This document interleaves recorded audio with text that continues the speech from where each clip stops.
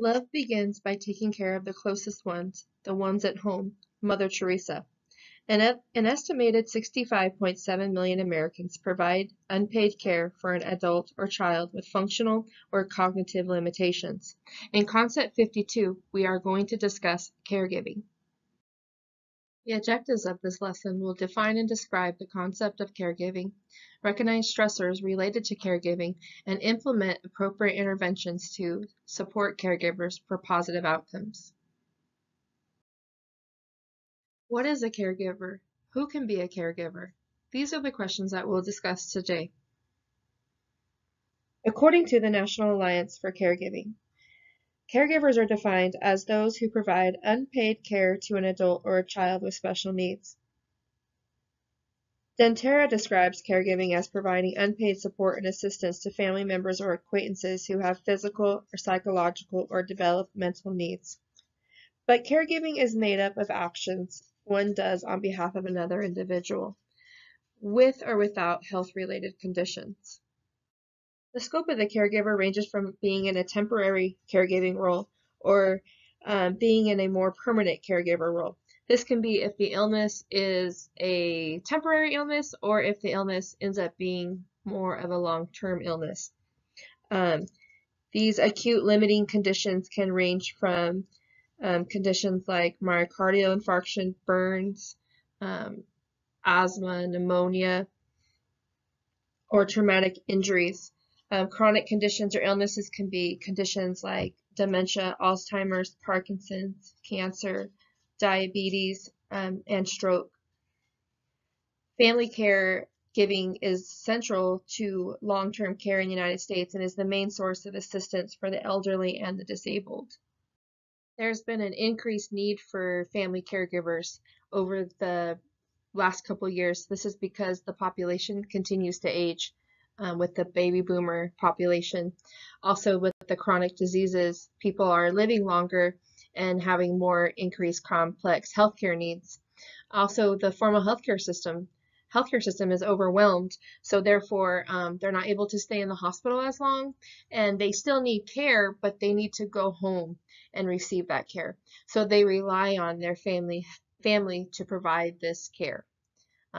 Some families choose not to put their family member into long-term care facilities, so they choose to provide this care at home, and this population becomes known what we consider as, you may hear them called like the sandwich generation, and this is where they are caring for their mother and father, and they're also then caring for their children as well. It is estimated that there's 14% of family caregivers provide for their children with special needs, and whereas 50% provide care for one's parents. So as you can see, there's a significant amount of people providing care for a family member. So let's talk about the type of caregivers. The first one we'll talk about is the spousal caregiver. And this one is, they are commonly caring for their spouse with significant physical or cognitive disorders. And oftentimes the spousal caregiver often have to face the reality that they have lost the husband or wife that they once knew. And so they go through this period of time where they have this adjustment time and they have to face this new reality. The second caregiver that we will talk about is the adult children caregiver. And like I said in the earlier slides, this is what becomes known as like the sandwich generation. And this is where the adult children caregiver are often caregivers for their elderly parents. And this is an increase in this phenomenon due to the part that medical and technological advances have extended the life expectancy. And so the impact of this caregiver can be overwhelming for the adult children caregiver who have assumed multiple roles now, right? Because they're also caring for their parents and they're also caring for their own children. The third one we'll talk about now is the grandparent caregiver here. And this is where the grandparents are now raising their grandchildren and providing care in a variety of ways. And according to a study, about 5.8 million grandparents live with a grandchild. And about 6.5 million children throughout the United States live in households maintained by grandparents. And this is for a multitude of reasons. And the most common reasons why grandparents become the primary caregivers are their own children may have passed away or have abandoned their grandchildren, have a mental illness or substance abuse problem, or are in prison. And other factors leading to grandparent-led households include child abuse and neglect. So oftentimes the grandparents have to step in due to the primary parent being unable to provide care for these children. So now the grandparents, who are usually more elderly in life, have to step in. So it can be very stressful for these grandparents to provide this care for their um, grandchildren. And then finally, the last group of caregivers is this parental caregiver. And so parents have always been on average have been caregivers longer than those who have other kind of relationships. But as you know, the primary role of parents is the provision of their children. But when parents become the caregivers of their children is when the children are at an age at which they would normally be expected to care for themselves, right? So as parents, we're expected to care for our children at least to the age of 18, right? But this can be due to a disability such as a severe physical or cognitive limitations. So this can happen later in life from an accident, like a spinal cord injury or another debilitating illness or a severe physical or emotional trauma experience like military combat. And these can lead to significant stressors for a parent, where now these children are now dependent on them for their care throughout the rest of their life. So you can see that these are, where then these parents, need to decide that these children are not going to be able to actually launch into their their independence. So what kind of qualities does a caregiver need? Well, the need for love, affection, empathy, compassion, and holistic care have been identified as requisite emotion or antecedents to the concept of caregiver. So the caregiver needs to have the ability to provide care, right? So even when we think of us being a nurse, whether you're caring for another patient or providing for a family member, these caregivers need to be able to care for someone else. Not everybody is made out to be a caregiver or to even their own family member, if you really think about it. To be a good caregiver, you need to be able to adapt to a situation. And as you look over this list, this is the same thing for being to be a good nurse. Because situations change. Even when you're taking care of your children, you need to be able to adapt to these situations. Being a good listener, showing affection. When you're providing good quality care, you are showing love and affection. Nobody wants anybody who's just kind of meanly turning them in bed or cleaning them up. We do it with a smile and with warmth in our hearts, because it does show. Being responsible for someone else. Just as you take care of yourself and you take care of your children, this also reflects in taking care of your patients. And even for these folks that are caring for their family members, if you can't take care of yourself, you really can't take care of somebody else. Another attribute is being strong, protective, organized, patient, and understanding. Again, being able to adapt to these situations. You need to be strong. You need to really want to protect them from any harm, and be organized. If it's chaotic in the home, you're not really able to provide good care for your family member or whoever's needing the care for you. Being patient and understanding. You always need to be patient and understanding, because we truly don't understand what somebody feels. Imagine being the mom and dad or it's your mom and dad you're now caring for, and they have to move into your home. We need to be patient and understanding to them, because now they've lived in this home for 40 or 50 years, and now they live in a spare bedroom of yours. You need to be patient and understanding of how that must feel to be independent, and now they require someone to care for them. To be a good advocate, advocating for someone else's needs. it's really important because now when you're taking somebody, let's say it's your mom, and you're now taking her to her doctor's appointments, and you're being an advocate, and you're advocating for um, maybe she can't afford her medication, and so you're really advocating at these doctor's appointments. And you know, I kind of make this joke sometimes that I need a part-time social worker. I need help sometimes to get my family members medications or to handle the paperwork and deal with the insurance companies. That sometimes I feel like it's a whole nother job and I need to hire somebody to help me. So be a good advocate for your family member if you're the one that you're providing care. And of course, assist with the activities of daily living. Um, those of us that have worked as patient care assistants or are currently working in nursing homes and things like that, you already know how much work it is to care for somebody else. But someone who's never provided like 24-hour care of another patient, if you've never provided care for like another elderly family member, it's very different than caring for your own children. For example, and in my, my past, work in on the neuro floor, and when patients or families would not fully grasp that their mom would be going home completely paralyzed on the right side, and how much work that meant, that sometimes they wouldn't fully grasp what that would mean when they would need 24-hour care. They would think, well, my mom could do this stuff. Well, not anymore.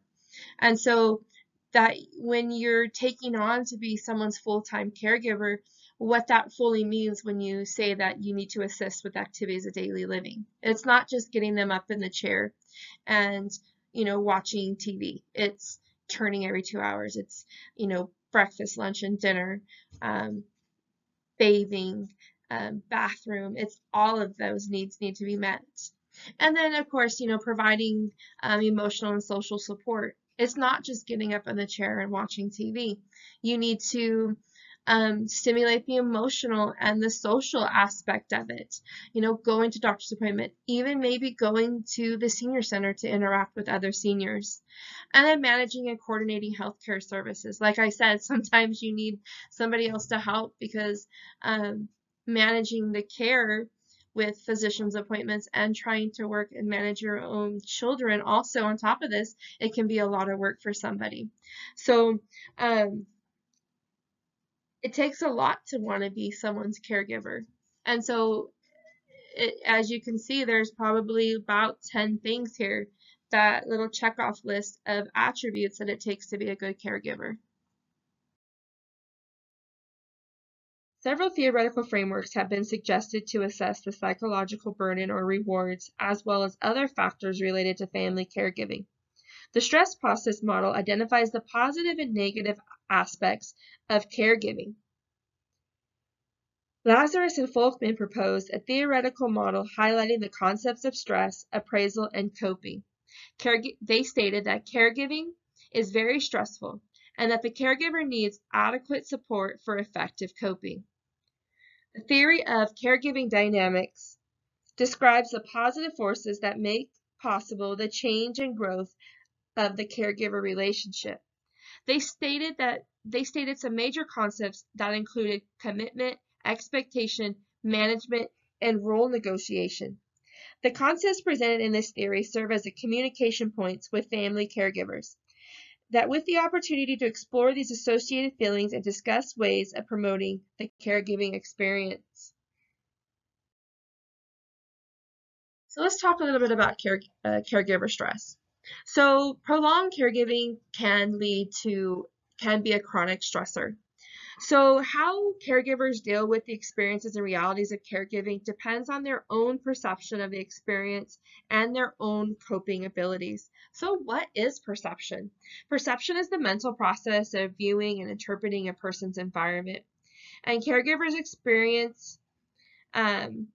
experiences are not stressful unless the individual perceives them as stressful, right? So basically perception, what one may deem as stressful, another person may not. So Psychological stress does have the potential to have a negative effect on health and well-being, right? When we say if you have high level of stress, it's bad for your health. And so, how caregivers react and respond to these challenges of caregiving depends on this caregiver's perception of the experience and their ability to cope and their coping resources. So if they don't have a lot of, maybe they may not have siblings to help, or they don't take time to practice some self-care or reach out for help or using resources, they're going to experience more caregiver strain. And then their own individual expectations and the culture behind that, right? If we expect something to be really hard, it's going to be hard, right? If we're very negative about something, it's going to be negative. If we're always looking for the bad in things, we're only going to see the bad. Again, it's my perception on something. If you come into something and they tell you the food is terrible, it's bad here, kind of like when you read reviews for a hotel, you're only going to see that. I don't know if everybody considers this, but I consider this like your unconscious bias. It kind of sets you up for that. So it's your perception to something.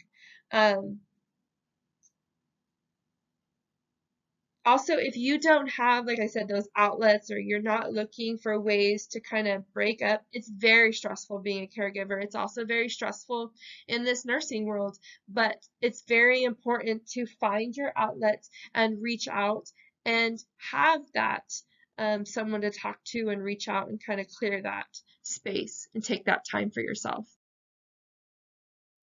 It's important to understand the caregiver experience. Caregivers often face uncertainties about the present, the future, along with inadequate understanding of the disease. The caregivers simply do not know what's going to happen. So, for example, if we look at the case of patients with dementia, patients' behaviors often change daily. There's so many changes with the diseases that happen all the time, especially early in the beginning. So, like the person may be very quiet, cognitively intact with no noticeable, just slight memory changes. And then as the disease progresses, they become very violent, or they can be combative, or they wander. And the children who are caring for their parent with dementia, they're having to leave work and things like that. So it's important that we try to help the caregiver, or kind of help them understand what this journey will look like. And it's important to also understand, like, how, as nurses, like, where do we fit in this journey? So helping the caregiver understand, like, this is going to be a difficult journey no matter what your journey looks like. Also understand, like, helping the caregiver understand, like, their perception and coping. I always say this, most of us, I'm speaking for myself here too, a lot of us weren't taught appropriate coping skills. And so, speaking from the nursing side, as we discharge people from the hospital, we need to also be educating and helping them, making sure that we give them the right tools in the toolbox as they're heading home with these new diagnoses and as they prepare for these new roles. So it's not just, okay, now you have hypertension, diabetes, and dementia and things like that, but also paying attention to this brand new caregiver. There's a lot of things that are happening on that side as well. We need to understand that there's a lot of uncertainties about present and future. And then, like I said, again, inadequate understanding of the disease. Just as the patient doesn't understand the new disease that they've been diagnosed with, also their caregiver now, which is also their emotional support. The financial consequences of being the caregiver. If the family member that now has the illness was the primary income, Um, there's also those stressors of worrying about if this was a workman's comp issue and now it was an injury, like how to navigate those. How are they going to make money? Um, and again, like I say, people aren't taught appropriate coping skills. And so when people, sometimes, being from the acute care setting, at times they would lash out at me. And in early on in my career, I would be very, very offended. Like, I don't understand why she's yelling at me or he's yelling at me or why the daughter's screaming at me today. But really, if I pull myself out of the equation and kind of step back and take a look, it really was not, they were not upset with me. They're more upset with the whole situation. And then as you ask different open-ended questions, you start to find out that she's a stay-at-home mom and he's the primary income, and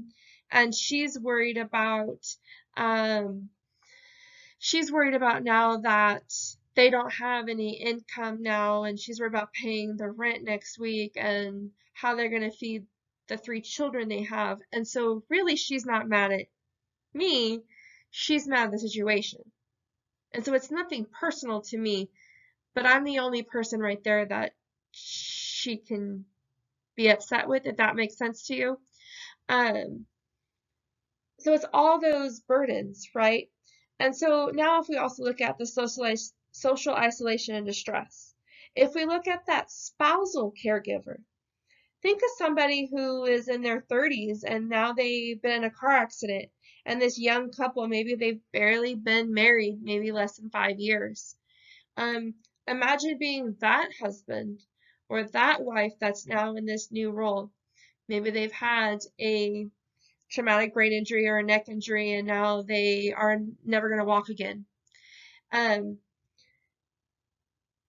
Imagine feeling that social isolation, or how that's going to feel or what that looks like. So again, we're understanding the caregiver experience or what this difficult journey will look like. Okay.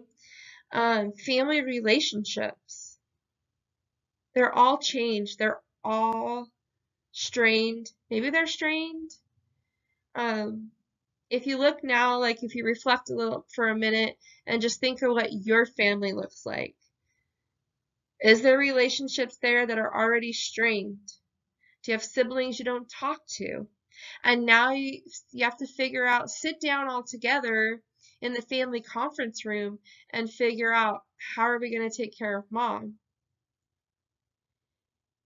And who's going to do that? What days? How's this going to look? Who's going to help? If I volunteer, but I need help, but I don't talk to anybody. So these caregiver experiences, it's not as cut and dry as, sure, I'll take care of mom. They get very challenging, they get very difficult. Then again, changing roles and dynamics. Imagine being the grandma and grandpa who now have to come wherever they live and come pick up their grandchildren. Some grandparents never even met their grandchildren. So again, we talk about strained families that now have to pick up these roles.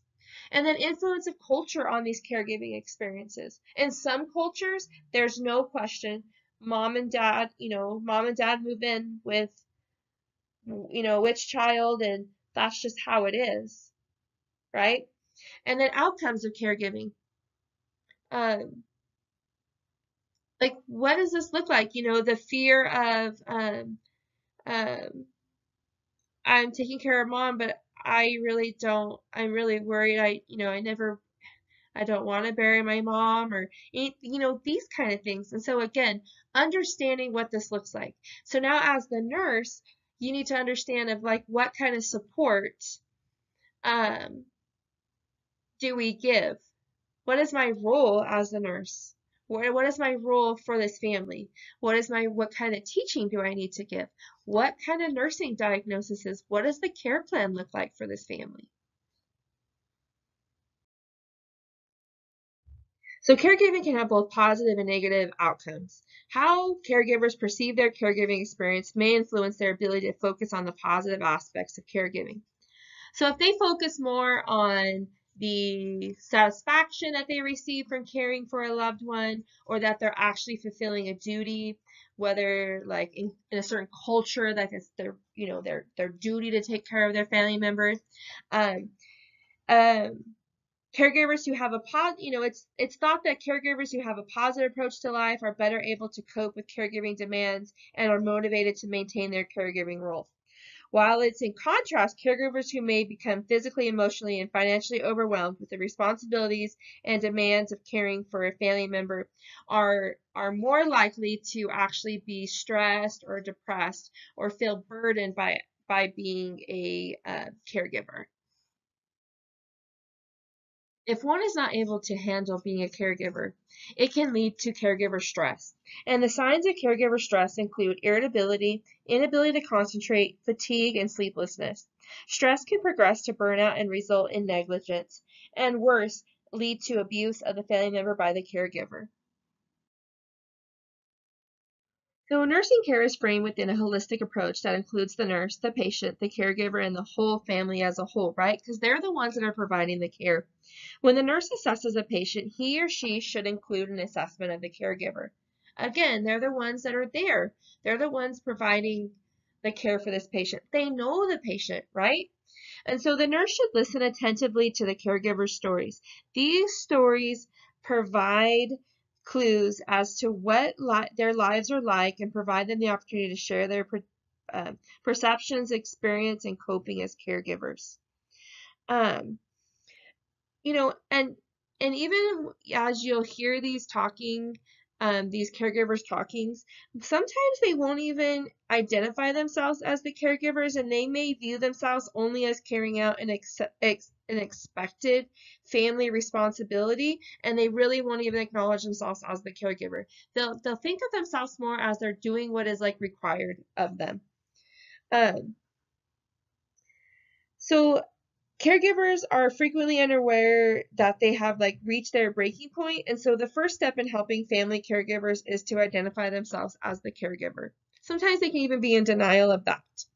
Um, Caregivers have they'll refer to them as the hidden patient, because common characteristics of caregivers is primarily having concern for their family member and often ignoring their own needs by the healthcare provider.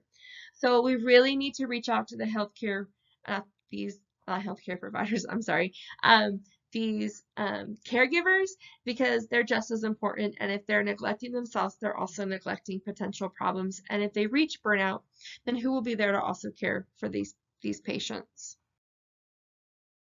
So caregivers often need outside assistance, and have difficulty asking for help because they do not want to be a burden on others and are actually afraid of being, I guess, rejected if they ask for help.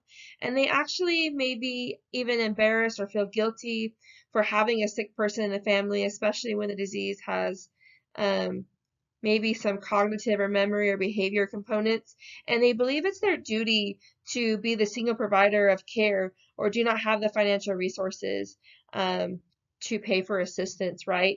So many caregivers often suffer in silence because they may not know how to ask for help or where to look for help, or they do not know that help is available for them.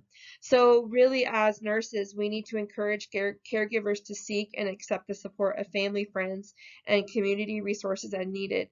So it's important for caregivers to understand that exhaustion and burnout are common consequences if they attempt to do everything themselves. And nurses can act as facilitators and can help access and provide information about local and regional and even national resources for help. And um, there are there are many resources even available now with social media and things like that that people can reach out to and find. And sometimes once it can be as simple as once they find like a buddy on Facebook and in these support groups, that once they find out like they're not alone and like feeling that these feelings that they're feeling validate them, then that they validate these feelings that they feel, um, kind of reinforces that they're not alone and that there's others going through this makes them feel a whole lot better. And once they get some of these feelings they're feeling off their chest, they feel so much better. And so it's important for us to acknowledge these feelings and, tell them that it's okay to feel this way. Um, and then that'll also improve this relationship they have with being the caregiver and the family member that they're providing care for. Because sometimes this can be very strained as well.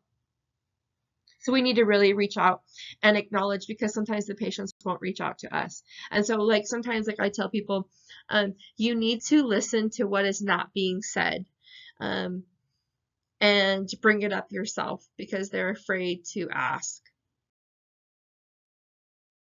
Another way nurses can assist caregivers is to help them understand and cope with the stressors of caregiving.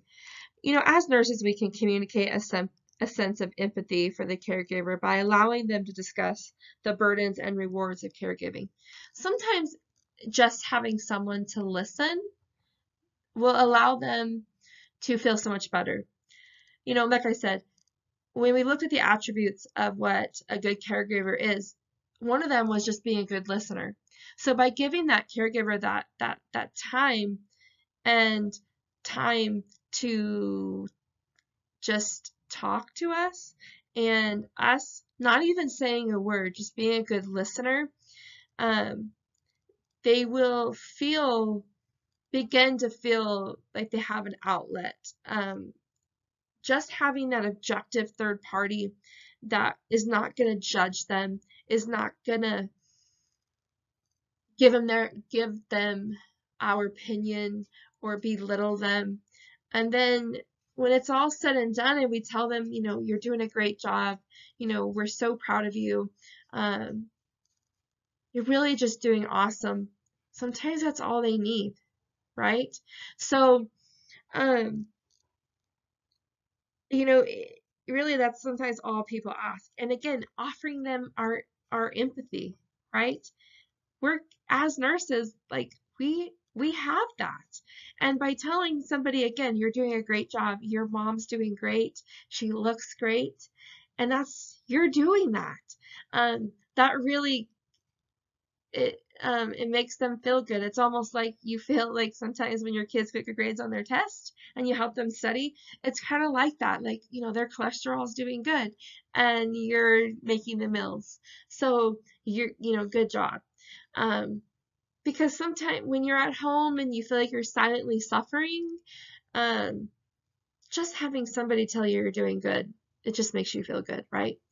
And then nurses must monitor the caregiver for indications of declining health and emotional distress. This is very important, right? Because sometimes it's very easy as the caregiver to be so focused on these doctor's appointments and he or she has to go here and she has to go there, that sometimes you forget about even just your basic, maybe you don't get your flu shot and you don't do this, but it's important. Just as your flu shot, you need to get your flu shot because maybe your mom gets chemo and it would also protect your mom. So a strategy we can to help reduce stress is to help the caregivers acknowledge feelings of stress and plan for self-care activities. And so these, setting them up with support groups, they provide self-help for sharing experiences and, information and offering understanding and acceptance. And they also encourage the caregiver to seek help from a formal social group. And so there's just a lot of opportunities for them, right? And then there's different levels of nursing care, caring for the caregiver physically, caring for the caregiver emotionally, caring for the caregiver socially, cognitively, and spiritually. And so if we're going to care for the caregiver physically, we could reinforce the importance of a healthy diet at regular times, exercising. I don't know how many times I've heard people say, even in the hospital, I haven't even eaten today. And so if we really start talking to them about things, they'll say well, I eat, I don't know when the last time I had a good meal. And so just talking to them about the importance of that. Caring for the caregiver emotionally, we can talk, we can, offer ideas about, keeping a journal in which they can express their feelings that may be too difficult to express. Um, they can, encourage care to continue their social activities like interests and hobbies. Maybe if they're on their own, maybe they can hire somebody to come in, maybe once a week in the evening, to give them a little bit of break. About caring for the caregiver socially, nurses can promote social support for caregivers. Physical contact with others provides emotional support and acknowledgement of the caregiver's own needs for comfort and assurance. So, it's, by letting them know it's okay to like take a couple hours off again. Um, Caring for the caregiver cognitively, nurses can encourage the caregiver to appraise his or her perceptions, situations, and try to maintain a positive perspective. Now, again, it's all about perception. What may be stressful for one may not be stressful to another. So, again, it's important to step away from that situation. Um, that's what I said, like if they step away and they come back, they may not see that same situation as stressful as they once saw it. And then caring for the caregiver spiritually. And nurses can nourish the spirits of family caregivers and help them maintain a sense of awe about life. Um, Find out like if they are spiritual, and you don't have, don't confuse this with religion and spiritual. You can be spiritual and not religious. But especially with things, conversations like end of life, may be important to connect them with, if they are spiritual or if they are religious, keeping that support from communities of faith is always important, right? Um, so if they can't leave the home, many of these communities of faith, they'll come to you. And so we can refer them and get them in contact with somebody and bring them to their home.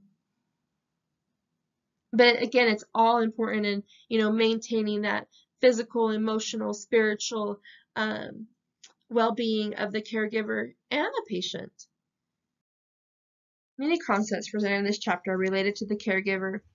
Three concepts that are closely linked to the caregiver are family dynamics, culture, and spirituality. Caregiving can trigger many changes in the family structure and family roles. Cultural influences a person's definition of family, the relationships among family members, and the perception of the caregiver's responsibilities or identity. Caregivers can be motivated to provide care for many different reasons. Other adherence to the caregiver role include feeling that our designated role is unavoidable, the need to keep a promise, or the lack of alternatives. These motives usually create a tense environment in which the caregiver may provide a minimum level of care, or there's a chance of neglect. The caregiver may feel unable to keep up their role or their own disease self-management. Stress is the inability to cope with this perceived threat to one's mental, emotional, or spiritual well-being that can result in a series of psychological responses, and that include fatigue. Coping, though, is the process through which a person manages the demands placed on the person's environment, relationship, and the emotions generated by this given situation is influenced by the person's cognitive appraisal of the event. The caregiver's mood and effect is influenced by their ability to cope with the experience. Caregivers may become overwhelmed and experience great anxiety, which may result in addictions or different kinds, and may be the reflection of caregiver burnout, low self-esteem, or a history of psychosocial problems. Establishing effective communication between the caregiver and the patient and the healthcare provider is essential in order to support the positive aspect of caregiving and minimize negative aspects. Health promotion is the expected result of an effective communication process in education. Deciding which is the right moment to request palliative care consult in the case of patient with declining health status can make a major difference in the health care and treatment decisions going forward. As always, care coordination can be achieved when the needs of the patient and his or her family members are discussed with other members of the interdisciplinary team. The results are positive outcomes for patients, and their caregivers are efficient use of the healthcare resources. A wide variety of conditions and situations contribute to the need of an individual to require caregiving. And the variability in the level of care needed is influenced by multiple variables, including age and underlying health status. Impaired physical mobility. Many diseases and rehabilitative states involve some degree of immobility. Some examples of these conditions may be stroke, traumatic injuries, multiple sclerosis, Parkinson's disease. With impaired mobility, individuals experience a decrease in muscle mass, strength, or function. These patients, recipients, are total dependents on their caregivers. Impaired cognitive status. These are patients that have changes in cognition and can be highly stressful for caregivers. Individuals with moderate to severe changes in their level of cognition often require special care, which includes 24 hours a day supervision, special communication techniques, and management of their difficult behavior. Sometimes they can be very aggressive and unpredictable, and they will become totally dependent on their caregivers for assistance of ADLs. These conditions can be traumatic brain injury, dementia, Alzheimer's, and Parkinson's disease. Post-traumatic stress disorder occurs when individuals are exposed to traumatic events that engender extreme levels of fear for the safety of self and others. PTSD is treatable, but it can become very chronic and disabling condition. And in some severe cases of PTSD leads to disability, and these individuals may experience symptoms of nightmares, hyperarousal, re-experience reminders of the trauma, flashbacks to the event. After traumatic injury or experience, individuals must cope with psychological and physical factors. They may even have prolonged hospital stays, delayed recovery times. This can be very disabling for the affected individual, and they become the responsibility of a caregiver. Impaired respiratory function can be a result of several diseases or conditions. For example, chronic obstructive pulmonary disease, pneumonia, asthma, or cystic fibrosis. Respiratory failure can be acute or chronic. In severe cases of lung disease, long-term care may be needed to provide continuous breathing support through mechanical ventilation.